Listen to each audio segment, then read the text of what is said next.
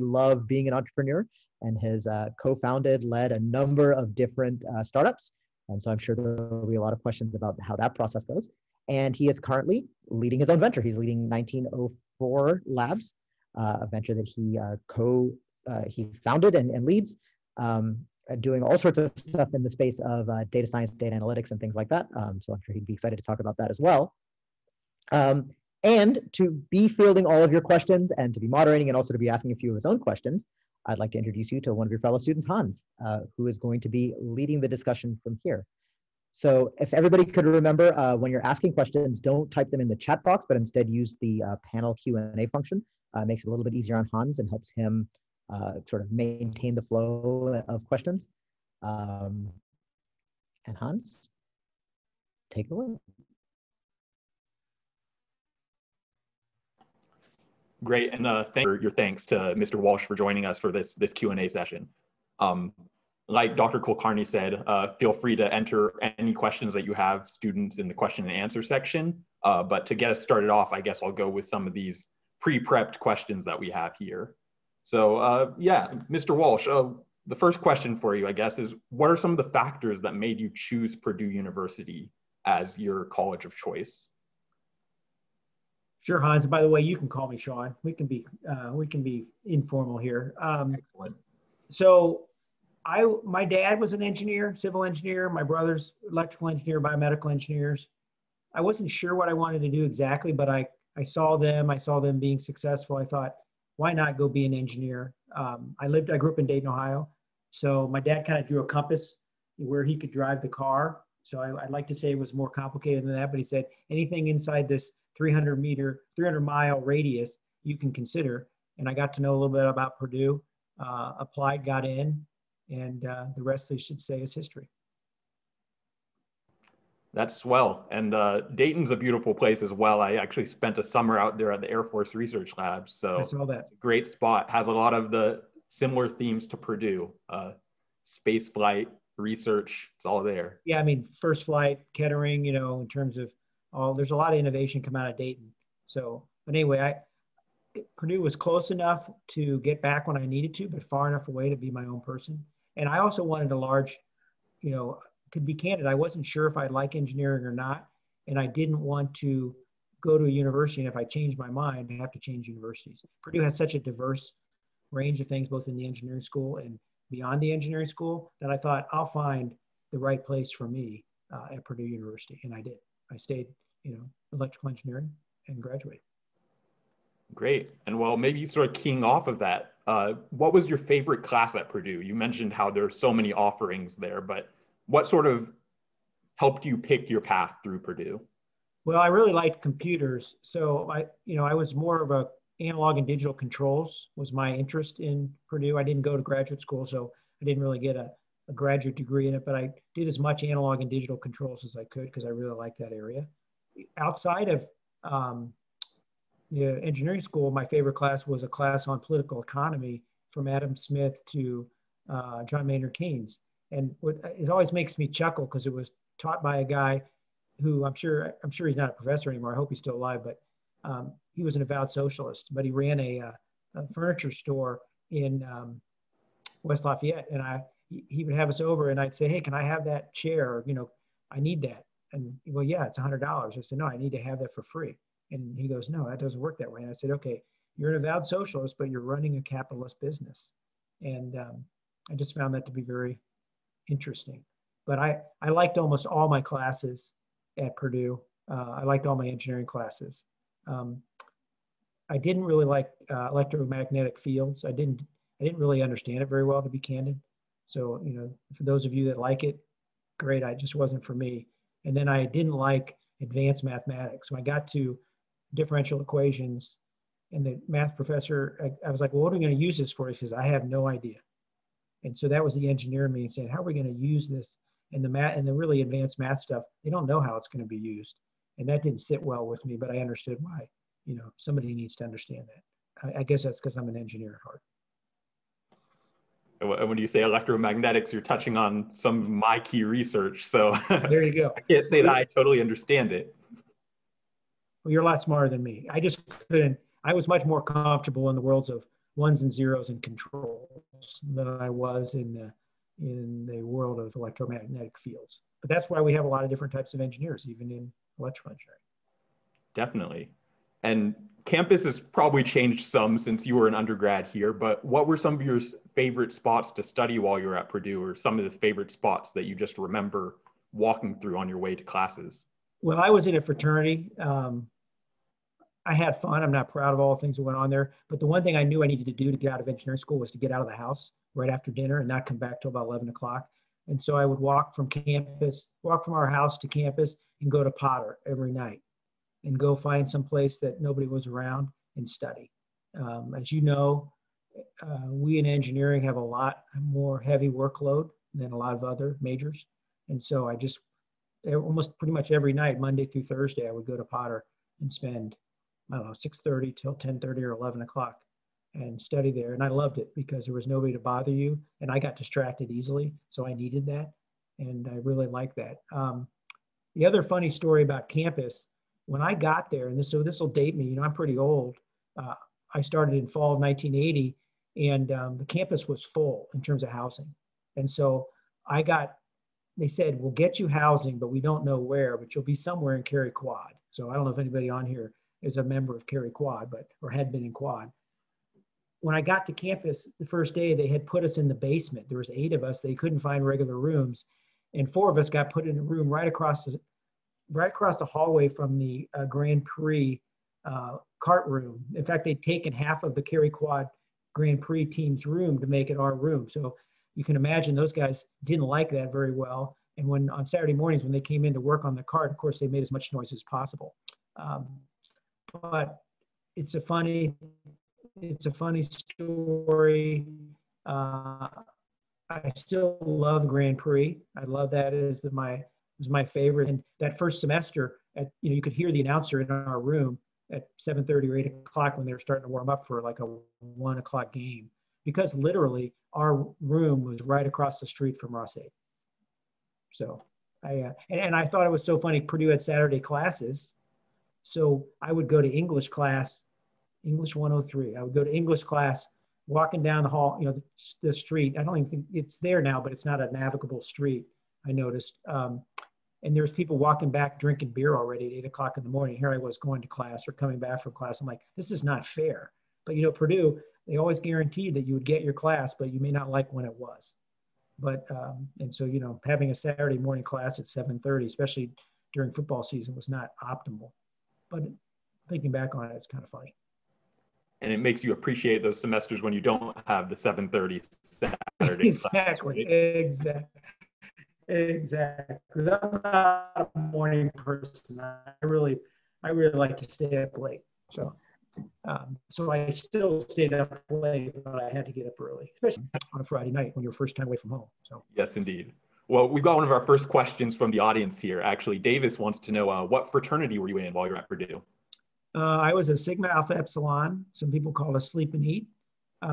Definitely not on the top tier of academic-oriented fraternities, but it certainly was a key dimension of my formation as a young man. It wasn't too far. It's over on 406 Littleton, so it only took about, especially because it's the closest part to campus is really engineering, so it wasn't too bad to get to engineering when I needed to walk to campus. Although in the winter time, it was a little far. Well, awesome. I've had some good pickup games against some members of your frat, so You're right. Yeah, it's a good group there. Well, let's go ahead and jump, I guess, now to talking about your career a little bit. Okay. And one of the questions we got here is, what's one thing that you know now and that you've learned over the course of your career that you wish you had known starting out, or that you wish you'd known in college? I think the number one thing that I know now that I didn't know then, and I don't think I learned it completely right away, was that innovation is a team sport. You're not, as an individual, going to make the world spin around. Even though we have pictures of Jeff Bezos and Elon Musk and all these really super impactful engineers or entrepreneurs, even they have teams of people that work with them to bring their ideas to life. And so I wish I'd have learned it sooner that being a good teammate and having your ego in check and getting along with other people, even though they're not like you, they could be diverse in any dimension. And the better, more diverse team you have, the more likely you're going to succeed. And that, you really should be soliciting ideas from every other people. And some people are natural at that. I had to come to that. I had to learn that. And I'm glad I learned it. We practice that religiously at 1904 Labs. It's the #1 thing we screen for when we bring somebody into the company. Are they a good teammate? Is their ego in check? And it was something I wish I knew sooner than I learned it. Yeah, there's definitely a strong lesson to take from that about looking at the big picture, right? And looking at team success as the greatest success. And, yeah, even though it's harder, it seems like it's harder to get things done in a team context sometimes. It's the only way to get anything meaningfully done. Definitely. And do you have any examples maybe from your career where you had one of those moments, I guess, where you saw that supporting your teammates was what really led to the success of the project? Yeah, early in my career in Anderson Consulting, we were trying to build, I got hired to create a kind of a new capability. It's now called Accenture. It was called Anderson Consulting when I was there. And it was really important to understand the people that were already there. I was coming in from the outside. I'd spent the first 10 years of my career, including co-op with IBM. And so coming into Anderson Consulting, it also was a very large place, but it was a different place. They did things differently. And really taking the time to learn what that corporate DNA was, how decisions got made, how people collaborated, those kind of things. And not just assuming I could bring what I had learned at IBM to be successful to Anderson Consulting. I needed to understand Anderson Consulting before I could be successful. And sometimes people join an organization and they feel like I'm getting all this money, or I got this, I'm the new person or whatever, and I need to make an impact right away. And the reality is taking some time to understand your surroundings and really understand the way the organization works can really pay dividends down the road. You don't step in it, so to speak. You don't make any big mistakes while you're trying to understand.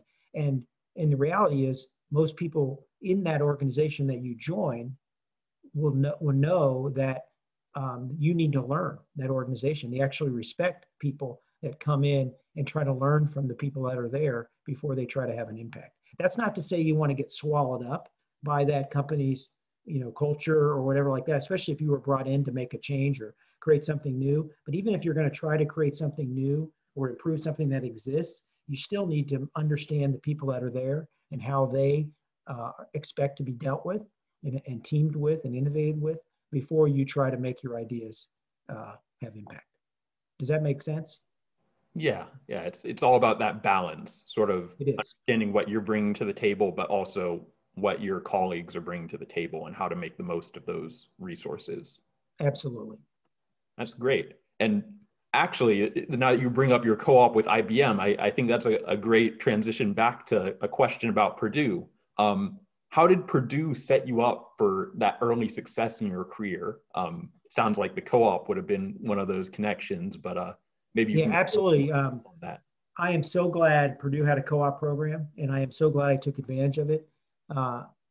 When I, being a classically trained engineer, I didn't really know what that would mean in corporations. And so I had 4 co-op sessions where I spent 2 of them all 4 of them at IBM in Tucson. That planet doesn't actually exist anymore. But the first 2 were in manufacturing and the second 2 were in development. And what I learned was I really appreciated both manufacturing and design and development, but I didn't really want to be in either. I wanted to be closer to the use of technology. And so when I got out of college, I actually went to work for IBM in sales, technical sales in San Diego. And I would have never, had the information to make that decision, in terms of what I was right for me and how I would want to use my engineering background had I not done the co-op program. And, Purdue just spent so much time matching companies with people. And it for me, I know it's not for everybody, but for me, it was critical to understand what engineering really meant in the real world, so to speak. and then how I wanted to use my engineering training once I got out of college. That's amazing. And so would you encourage students who are sort of at that co-op phase or even looking at internships for their last semesters or coming out of college, would you encourage them to look for as many different roles in companies as they can to sort of figure out what best suits them? I would, absolutely. I really got a couple good mentors at IBM, one in manufacturing who hired me for a couple work sessions, and one who hired me for the other two in development, and gave me an opportunity to kind of rotate around. Enough of a tenure so you could actually do something meaningful, but you got a chance to do multiple things.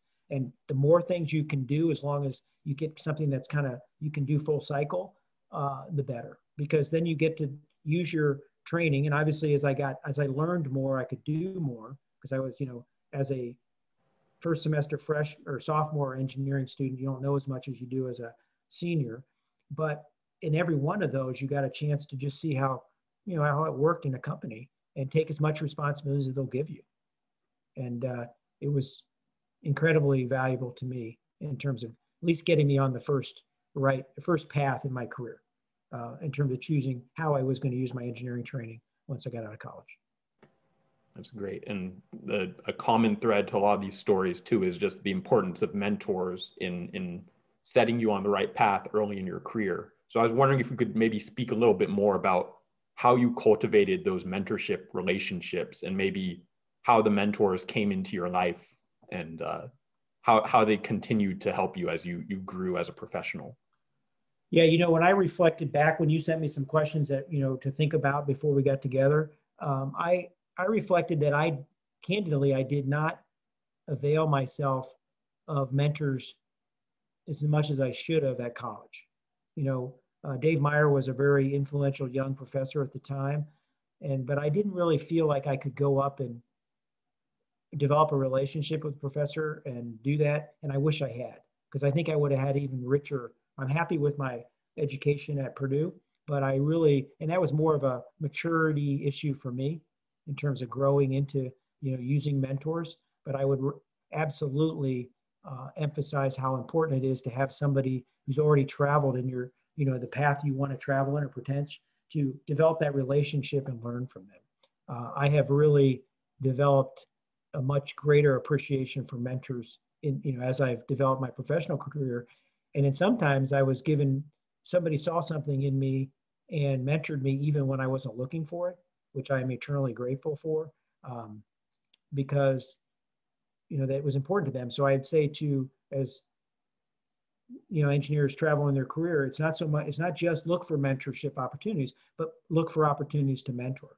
Even when you see somebody who might be missing the mark or whatever, can you help them? And I've really committed myself here over the last 20 years to the concept of servant leadership, where you're really, there to help other people be successful. Not tell them what to do, but help them figure out, what they need to do based on what they're trying to do. And so it's both seeking out mentors, but also being available to be a mentor as well. Right. And I think that availability is really a key part of what makes it feel so organic. I know the mentors I have as, older graduate students and professors, it's definitely just when you launch into conversation with them, honestly, and just make it an ongoing thing, you don't realize how much you're absorbing in the process and how mumuch you're learning. Well, yeah. And I would say I was a little bit late to the party of learning how much the mentor gets from the mentoree. It's, you say to yourself, well, I'm busy, I got so much to do, but allocating time to be a mentor is a two-way street in terms of reward. It's, you're helping somebody and then hopefully the other person that's mentoring you feels the same way, because both parties get something out of those discussions, like you were saying, and you don't even know all the time what's going to come out of that. You just start on that journey of being mentored or being a mentor, and allow it to unfold naturally. So true. So true. Yeah. I think of times when I've gone over how to use a VNA or, how to read a Smith chart with someone. And it's like, do I really understand this? You don't know until you explain it to somebody else. Right. So, exactly. Yeah. Well, we've got another question actually coming in from our Q&A panel. And it's, why did you decide to get into consulting after college? instead of going into a more traditional engineering role? It sort of sounds like you started out actually in technical roles and then you sort of transitioned to the consulting roles. So yeah, I've kind of spent half my career, if you think about it, you have product companies and you have consulting companies. I mean, in the technical realm.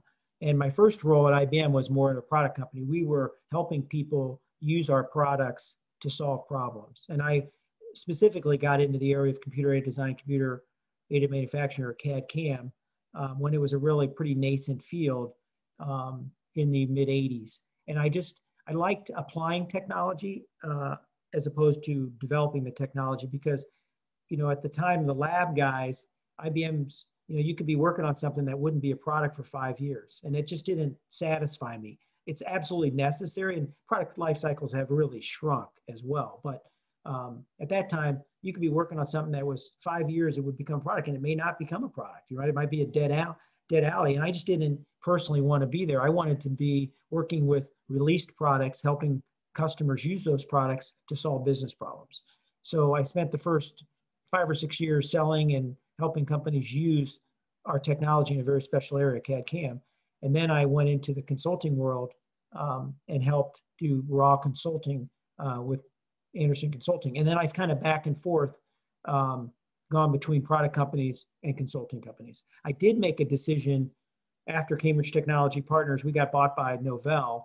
It was funny because Eric Schmidt was at the time running Novell, and he had decided to go run this company nobody had heard of, Google. Nobody could understand. Why is he going to go run Google? And I'm listening to him. I'd never heard him speak, but we were in an integration meeting. He was on his way out. And I said, man, I'm sure, wish that guy would stay. He's super smart. And he didn't. And Novell bought Cambridge, and that was my last foray in a really large company. And I made a decision to say, I don't want to be in large companies anymore. I love large companies and their ability to do things, but personally, I wanted to be in small companies. And that's at that point around 2003 or so is when I said goodbye to large companies in terms of working in them and started working for venture-backed and private equity-backed companies, and then ultimately started a couple companies myself here in the last 10 years. So I really have split my time between product companies and consulting companies.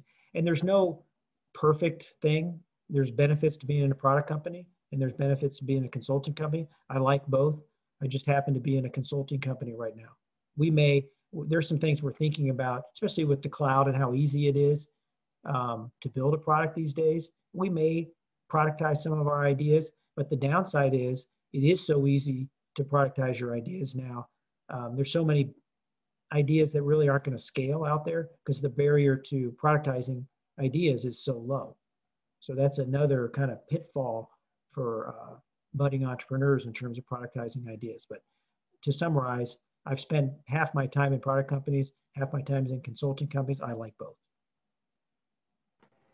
Great. I think that's a very thorough answer there. And so sort of, I guess, stemming from that, the idea that you've split your time between consulting and also product development or product companies and consulting companies, would you say that there's a different philosophy that takes place in these two different types of companies? Like, are consulting companies approaching their engineering problems differently than the product companies are? And I guess, how have you benefited from those two different mindsets? Yeah, I think a product company at the end of the day has identified, or hopefully has identified, a market or set of problems that they're going to solve with their product or software as a service or product as a service or whatever. And they're going to aim and go find people that have that problem. And they might have a consulting organization to kind of consult around their product capability, but it really is, I have a set of capabilities and I'm going to look for problems to solve that my capabilities solve. Versus a consulting company says, what's your problem? I'll go figure out how to solve that problem for you, either with a bespoke solution or some combination of available products plus some integration around those products. And so it's a different mindset. Once again, neither's bad. They're both valid business models, but they're different business models. And it just depends on the risk on products is there's a big investment to build out the product, although it's less now than it was several years ago because of the cloud and all the incremental technologies that are available. But you still have to make sure you're in a product or problem space that's big enough to support if you're going to get your fair share of that, it's going to be big enough for business. Versus a consulting company, if you're really good at what you do, you can grow the company faster, but it is a people-intensive business because it scales as people scale. So it's just a different business model. Great. Yeah, I think that makes a lot of sense there. So we've got another question here about imposter syndrome. And I guess just starting out as an engineer, entering into a new field, working with some of these large companies as well, where a lot's expected or a lot's demanded of you. How did you deal with imposter syndrome, or did you even experience it starting out? That's kind of a new term. I think back, so that term wasn't used when I got out of college. It's a relatively new term. So I don't think I felt like an imposter. Maybe I was too oblivious. As I said, some of my skills, my EQ grew over time. I didn't have a super high EQ when I got out of college. So maybe I wasn't aware, or even aware that I should have been worried about that. I just loved solving problems. And, I would take on whatever my leader told me, hey, we're going to have you work on this now. I say, great, I'll go work on that. And I really wasn't worried about not being able to do what they want to do. I would say to those folks that are worried about that, as I think I commented earlier, I think people put more pressure on themselves, especially coming out of college, than what the company puts on them. Because, when I think about, we don't hire a ton of people off the campus because we're a consulting company, so a certain level of experience is needed, but we do hire maybe 10% of our workforce comes off the campus. And I tell them, I don't expect you to know, I know where you're coming from. I know what you know, and I know what you haven't learned yet. So just relax, spend some time getting to know your teammates, get to know the client, contribute as you can, and over time learn and contribute higher. Because I think some of the imposter syndrome, my supposition, I don't know this to be true, is people putting pressure on themselves that are unreasonable versus what your employer expects from you, knowing where you came from, what you know. If you came out of college, you know a lot of things, but there's a lot you don't know. And just be honest with, yeah, I know how to do these things. I still need to learn these things, and be candid with your teammates and whoever it is you work for. And I think it'll be fine. Maybe that's gross. Maybe that's oversimplification, but I do see young folks coming out of college thinking they need to know more than they know. And we're pretty aware of what's possible to learn in 4 years and what you can't learn until you get on the job. Yeah, isn't the saying something like, the more you know you don't know? Yeah, that's true. That's a very good, yeah. Because now that I've been around the block a few times, I still don't. I even now know more I don't know. And I just know I need to find somebody that knows this and knows this and knows this. And I'm comfortable saying, I know these things. I need to find you to know something else. And once again, that gets back to this theme, and innovation is a team sport. It's like, it's not golf. This is not golf or whatever. This is basketball or football or soccer. You're going to be a member of a team, and that's just, the sooner you get comfortable with that, the better. Yeah, and I feel like some of my greatest successes honestly have come from not knowing how wrong I was starting out. You just you launch in with one conception of the problem, and you learn a lot on the way. So I think definitely coming in with that sort of open and candid mindset is a great way to tackle imposter syndrome, for sure.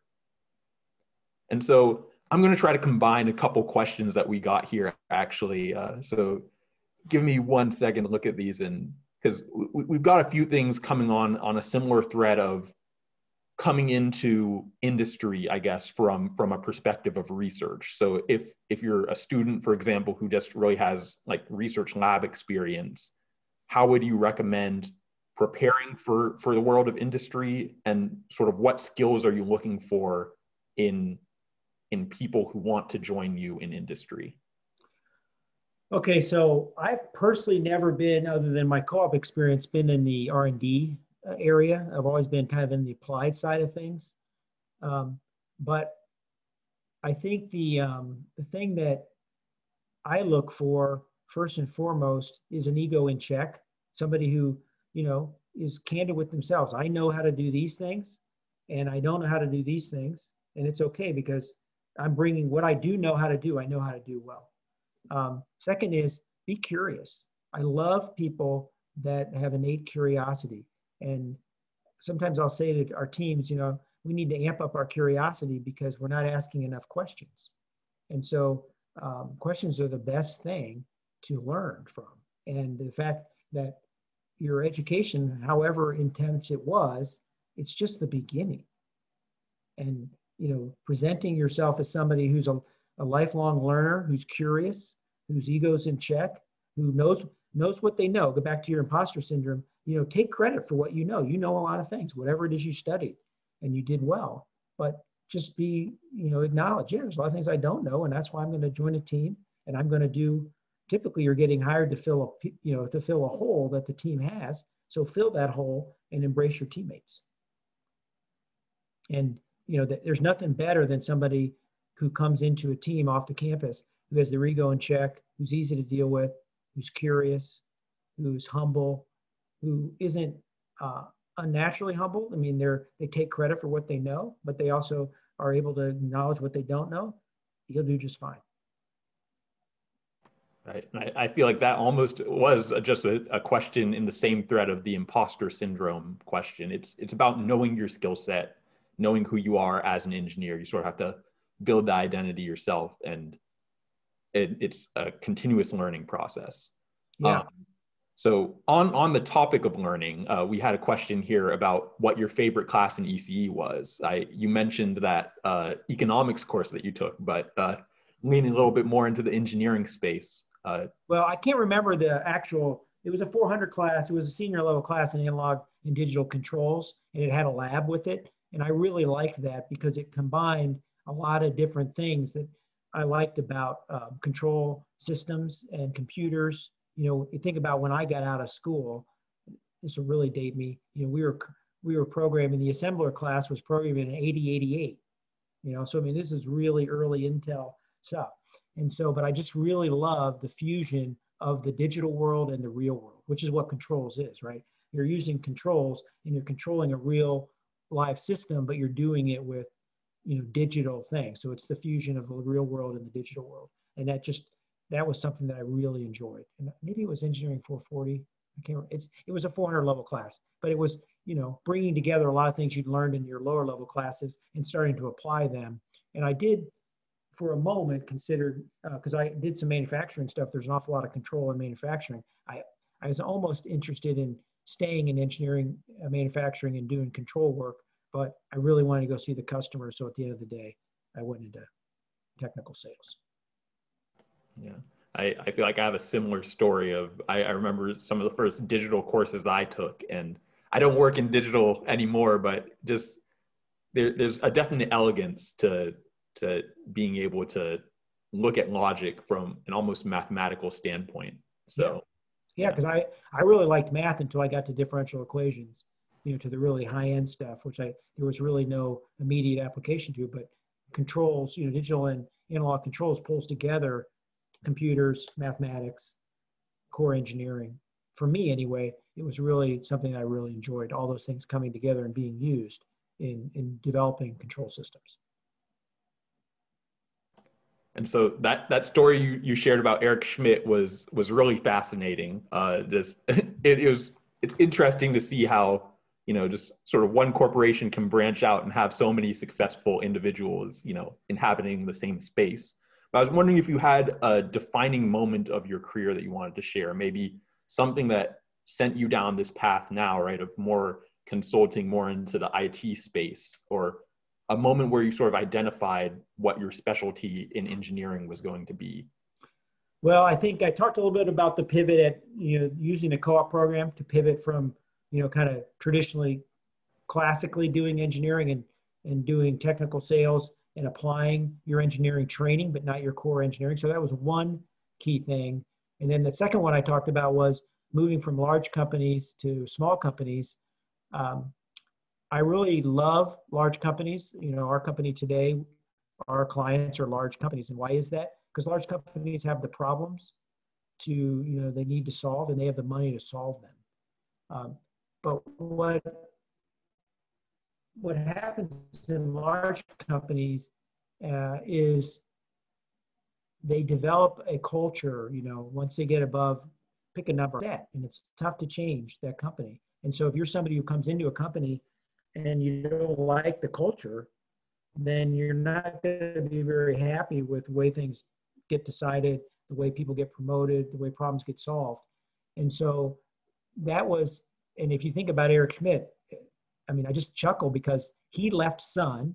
He was the CTO of Sun, and he wanted to be a CEO, and Scott McNally was not going anywhere. And so he went to Novell, and Novell, this is, 20 years ago or so, was the pioneer for networking software, right? Netware. But they had fallen on hard times, and he was brought in to revive them. The wonderkin from Sun.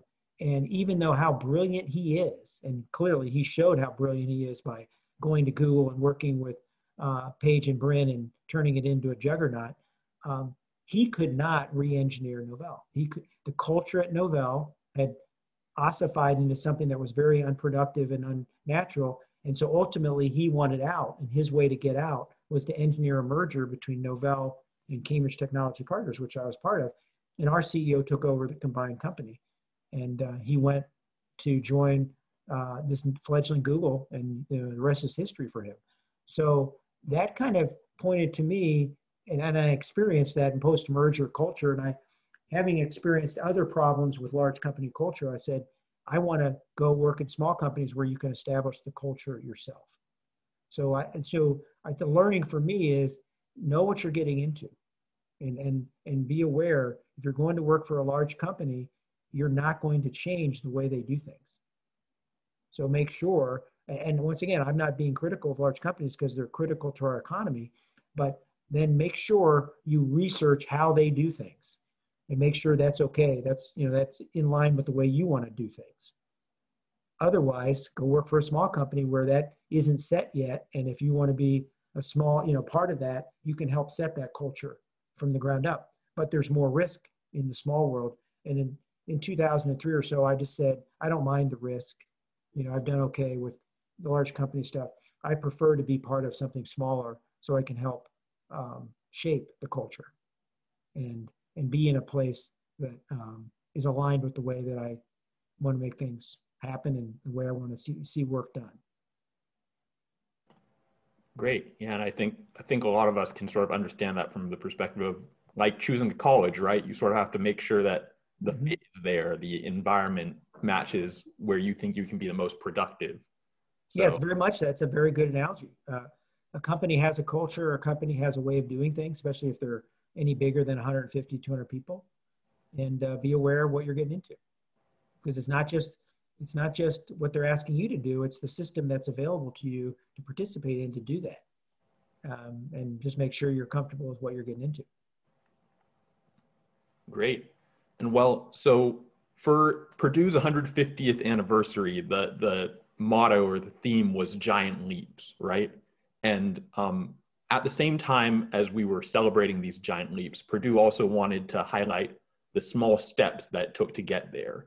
So applying that same sort of analogy to your career, you've had this success going from big companies, big corporations, to running these smaller companies that also have great levels of success. Could you maybe talk about the things that you did in your career that positioned you to help build up these smaller companies to a point where you could call them giant successes? Yeah, I think we talked a little bit about it earlier. The first thing is to learn how things that are successful really are successful. And, it kind of rolls off my lips now that innovation is a team sport, but I didn't always understand that. And how being part of the right kind of team is very important to you.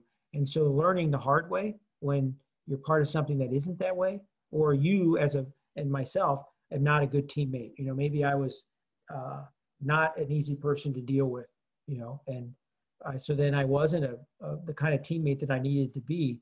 It's all those things that you learn. You had put in some of the comments or some of the things that you sent to me to think about in terms of failure and things like that.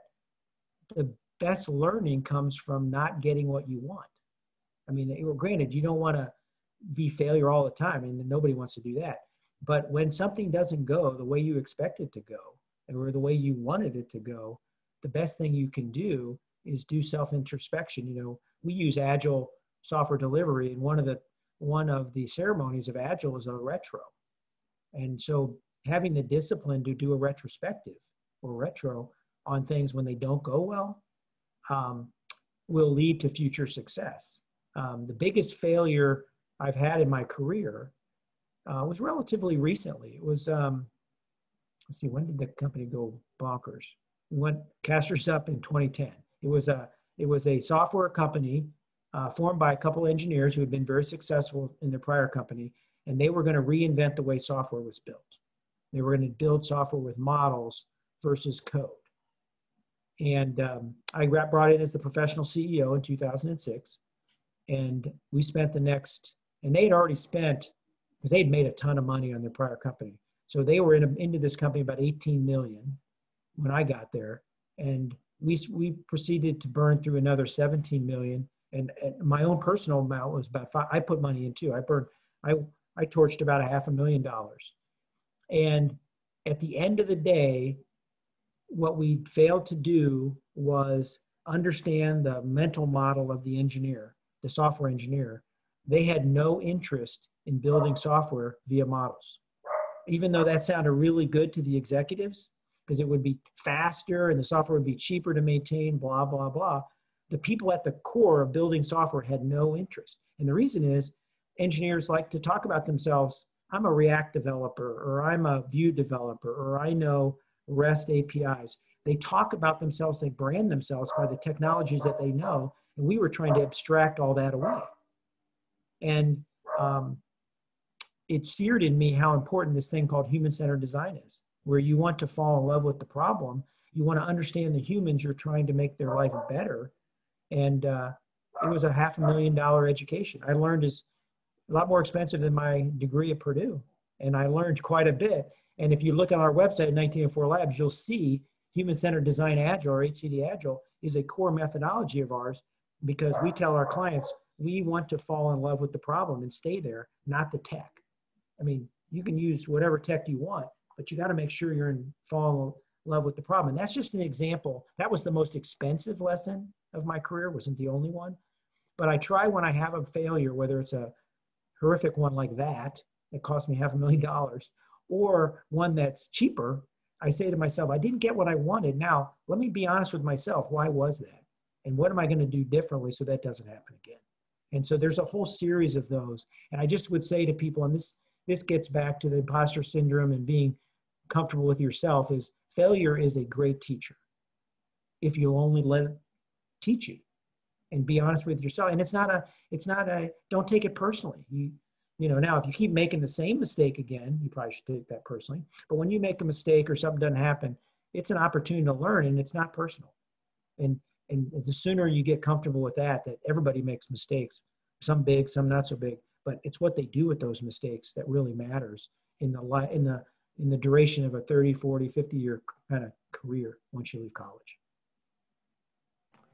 I think sort of there are different ways to fail is a good way to put that too. Just different. Yeah, didn't Edison, I don't know if it's a true, these things kind of get thing, but Edison's comment about, I didn't fail 2,000 times or whatever. I just learned 2,000 ways that you can't make a light bulb. It's just keeping it in perspective. And when failure visits upon you, there's lessons there that you should take and learn. And so throughout my career, whether it's learning more about how to be a better teammate, how to be a better leader, how to focus on, understanding the problem, whatever it is, I've tried to use those failures to not make that mistake again and be more effective going forward. And I guess tied into this idea of failure, right? There's sort of the difficult decision when you have to say that a path isn't going to work or a solution isn't going to work the way you think it's going to work. How do you cope with making that sort of final decision there of saying, hey, this product isn't what we thought it was, or we're trying to sell this product to a group that doesn't want it? Like, how do you go about convincing your team, or, just generally coming to that conclusion and changing direction? Well, I don't have a kind of a recipe for that, other than back what I said is when you don't get the result you're looking for, is go looking for the whys, and then have the courage to accept the answers when you get them. To say, you know, and when you're, once again, innovation's a team sport, so you won't be the only one making the decision, especially in a smaller kind of context where everybody's got skin in the game, whether they took less money, whether they have stock, whether they invested their own money, whatever. Everybody's going to need to make that decision together, including if you took outside money. If you just ask the right questions and listen to the answer, and you don't want it to be something else, if you find yourself explaining it away, oh, well, that's not, you know, here's the explanation. It's having the courage to say, no, we have the data, we just need to make the decision.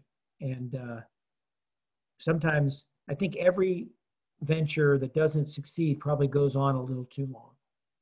But the key is to keep it from going too long, because you're not doing anybody a favor by keeping something alive that should be killed. Right. It's almost, you can't get too infatuated with the solution. You got to, you know, stick to the problem.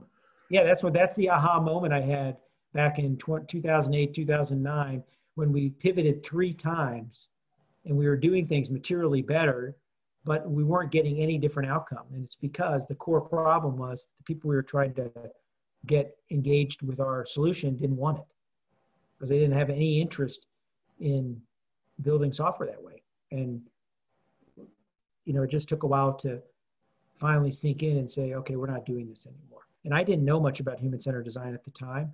And now I won't do anything without a human-centered designer on the team. Because they say very unfortunate things, like, you know, you've seen a demo of technology and the technologists will say, well, they just don't get it. And I well, it's not their job to get it. It's your job to give them something that they get and they want. And if you're explaining away after you show somebody something that they didn't know how to use your software and you're blaming the user, then there's a problem. And the way to solve that is to make sure you have a multidisciplinary team and you have human-centered designers on your team.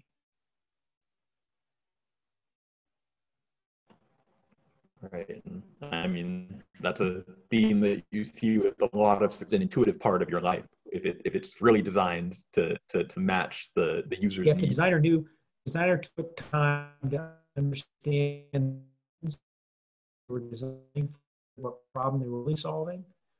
It's intuitive how to use whatever it is they give you. And you immediately, I mean, iPhone's a good, you know, iconic example, but there's lots of examples of technology that's just like, wow, I don't know anything else works and it's really useful and I'm telling my friends about it. Right.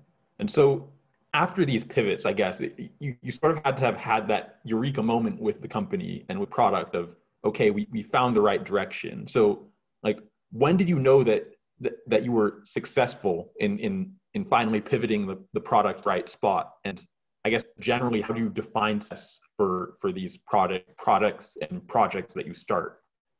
That's success. You start at a point where no longer pushing, you're getting old people want you to help them, you know, whether it's a consulting company that's offering something new and different, or whether you have your product that somebody wants. And so you can kind of tell when you've reached that point, when the energy is more about satisfying the demand rather than finding the demand. And, you know, there's no one size fits all to that, but it's when you've kind of pivoted around and you've met the market fit. You know, your solution really does solve a meaningful problem. Now, in modern day, that's not enough. That's sufficient, or that's necessary, but it's not sufficient. You obviously have to be found. So your marketing.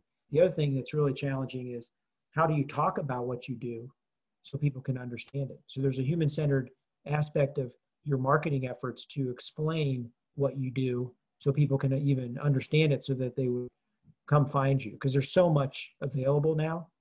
It's cutting through the noise of all the people making similar claims and having you stand out. But back to the core thing is, you know, you're there when you're no longer pushing, you're getting pulled on your, whether it's a product that you're providing or whether it's a consulting solution or something like that. You can feel it when the market shifts.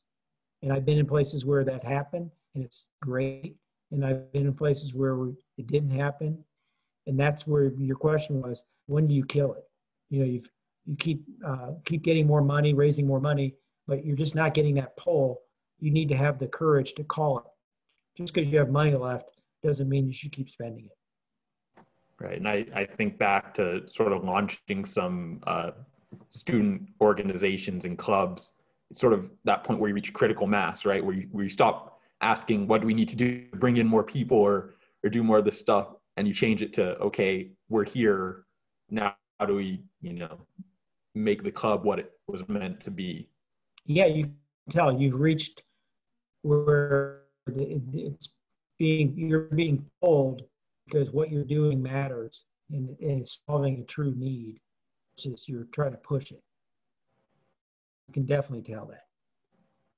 Well, we question from one of our audience members here, and Ethan wants to ask if you have any interview tips for someone just getting started in co-op or in their first job. Well, the first thing I would say is yourself, and before you get into the interview, take some time to relax. And I think it ties into that putting too many expectations on yourself. You definitely want to be prepared. So you want to know, LinkedIn makes it really easy to go research the person you're going to talk to. And I think it shows that, that's kind of starters, but you'd be surprised how sometimes people come in and talk to me and they haven't done any research, not so much on me, and it's not the ego, but just taking the time to understand who you're about to talk to. And then just as importantly, understand who the company is and what they're about. Those are kind of starters. And then pair that with relax and have fun. And I think, if you're meant to get the job, you will, if it's a good fit. Because once again, you want to have a job fit with you. You don't want to get every job. The goal is to find the right job. And but getting over those basic things so that you set the stage for the right kind of conversation with the person you're talking to and is really important. And it comes across, if somebody's done their homework, they know about me and they know about the company, they really understand what we do. It really sets the stage for the right kind of conversation where you can figure out if the job that you're talking about is really a good fit for you. And it's okay if you exit that thing and you've decided it's not a good fit. But if you are a good fit for the company by doing your homework, the good chance that the company's going to be like, hey, I actually would like to have you be a member of our team. Hopefully that's helpful, Ethan. I think you hit on the hardest thing in interviews too, of as the interviewee, I guess. It's sort of make sure you're asking the right questions to it is sort of a tool.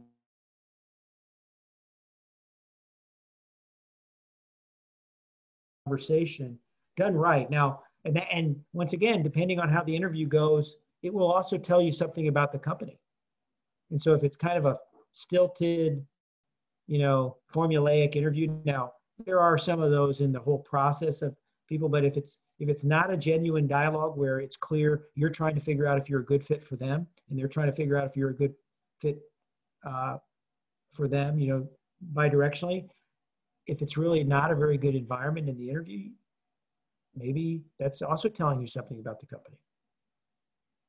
And you don't want to come across as I'm trying to choose you or whatever. Just have a genuine conversation. But start by knowing who you're talking to and about the company so they feel like you've done your homework and you've earned the right to have a meaningful conversation about whether what you want to do and what you know is a good fit for what they're looking for. And it's okay if it isn't. Especially in today's job market, there's so many jobs, especially for all of you at Purdue. You're all trained, you're all really well educated. The right job is out there. So the better to have a good conversation and figure out if that particular interview is the beginning of that best job for you. Great. Well, I'm sure there are a couple nuggets in there that Ethan can take on to his interviews. And Ethan, if you're out there, good luck. you already touched on this a little bit when we were discussing human-centered design and sort of how your company came to realize how essential it was. But how important is it to have a proprietary technology when you're working on human-centered design? Do you sort of, is sort of getting patents or getting, I guess, IP around your technology the important thing, or is it more important to package things in a way that solve a problem that you see? Well, I get it. The whole patents is a whole nother world. I mean, obviously the Patent and Trade Office has really clamped down on method patents. You know, you have to patent anything these days, you actually have to have a device of some sort, because people were patenting all kinds of processes and really gumming up the works. I'm not a big fan in consulting of patenting anything. In fact, I like to share. We're big users of open source. And so I feel it's inconsistent with that point of view. If you're a big consumer of open source, you ought to be a big contributor to open source. So our methodology, which is core to our success, human-centered design, Agile, we make available to anybody else. You know, we're very open about it. We're not trying to, while it's something key to our success and our ability to solve client problems, we're also willing to give it to other people, because I'm much big believer in open innovation and open source. So it'd be inconsistent to be any other way.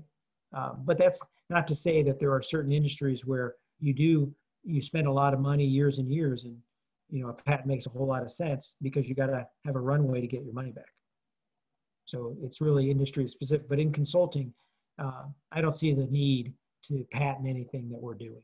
It's more about how we apply it and teams we bring to the problem that differentiate us as a potential provider to a large client. Right, and I feel like that question almost goes back to where you're drawing that distinction between a consult-based company and a product-based company of just you're selling different things almost. And with the consulting structure, you're selling expertise in solving a broad array of problems or helping your client to identify their problems and solve them. While on the product side, then yes, of course, you need a product of some sort that you're selling. But no,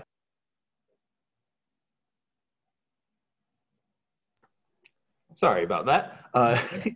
Yeah, so there's another question here about sort of how did you branch into being an entrepreneur? I guess this is getting back again to the idea of starting with these small companies. And just what do you take from the larger companies that you started off with in order to start developing some of these smaller companies that are solving problems for the larger companies? Like was that a matter of taking insight from the larger companies and saying, here's a common problem that I can help them solve? Yeah, not a specific problem, although when I first went from large companies to small companies, the small company I was part of, it was a private equity backed company that had about 200 people when I joined. It had 1,000 people when I left. We were doing offshore outsourced product development for large companies. So having come from a software company, immediately went to a small company that was providing those services on an outsourced basis to large companies. So yes, but more so is having an understanding of the difficulty. If you're doing all of the startup stuff I've done has been B2B, business to business, as opposed to business to consumer. And so having an understanding about how large companies buy, how they adopt new technology, kind of gives you a sense for what you're going to be up against when you try to come to these companies with these great new ideas. And they have to figure out if they're willing to take the risk on you or not to adopt your technology versus something more proven.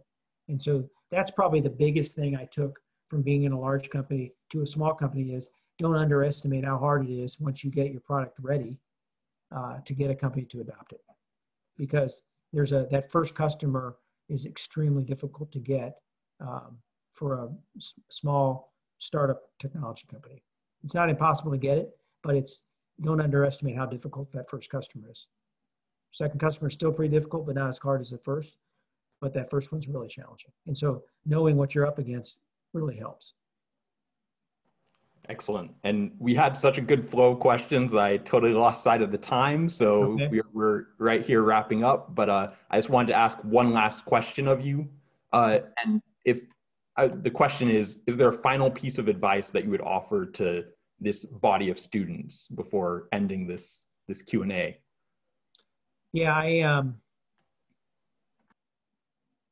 I think the key thing in my mind as you start your careers coming out of Purdue is focus on balance. You know, focus on choosing something you're going to have fun doing. You're going to like the people you work with. You're going to like the company you're part of. It's not going to be, you're going to be in multiple companies over your career, but just focus on balance. The handbook for our company is Stephen Covey's 7 Habits. And I would encourage everybody to read that book and just be balanced. Don't go in one, don't seek too much of one thing, and you'll be fine. And obviously the people that go to Purdue are really smart. And so they're going to be good members of wherever they go, and just focus on balance. Don't do too much work and not enough personal or otherwise. Just seek a balance in your life as you go forward. And I wasn't completely right about that in my head for the first 10 or 15 years. I am now, and I wish I was sooner. So everybody has to learn those lessons themselves, but the sooner you learn balance is key, the better off you're going to be. Great. Thanks so much, Sean. And I'm going to hand it off to Millen now to wrap everything up. So thanks, Hans, for being a fantastic moderator today. That was really well done. I really enjoyed this discussion that you and Sean had. Sean, I want to thank you so much for that discussion. It was really enlightening. It was fascinating. It was great to hear your stories and to hear your thoughts about what it takes to succeed. I really think that ending with this idea that we need to find balance is a really fantastic way to wrap up this semester of webinars. And I hope that all of you really take that to heart that we're listening in. I want to thank all of you.